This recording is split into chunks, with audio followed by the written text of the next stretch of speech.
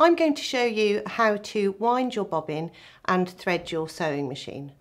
So the machine that I'm using is a Janome 525S, but the principles are pretty much the same on any machine that you're going to use, so it should be helpful.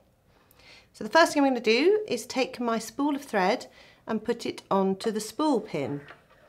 And then I'm going to secure it with my spool holder. I've got two with this machine, a small and a large, and you just need to choose the one that's appropriate for the size spool that you're using. So in this instance I'm going to use a small one, and I'm going to pop it on the end there to secure my lovely pink thread.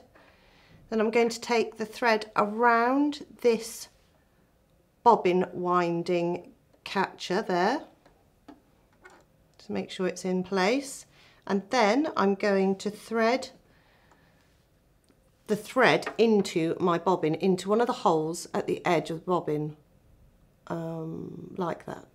Okay, so thread is through. The next thing is to put my bobbin onto this pin here. You hear it click into place, and then if I press it to the right, you can hear it moves over and it engages. The next step is to disengage the needle. Now, I wound a bobbin just recently, so I need to press it in to show you. You pull it out to disengage the needle, so this needs to be out. So now we're ready to wind the bobbin. I'm going to put my foot on the pedal and off we go.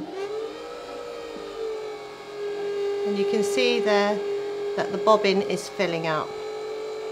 So when you've got enough thread on your bobbin, you just stop, click it back away and engage your needle, and that's it.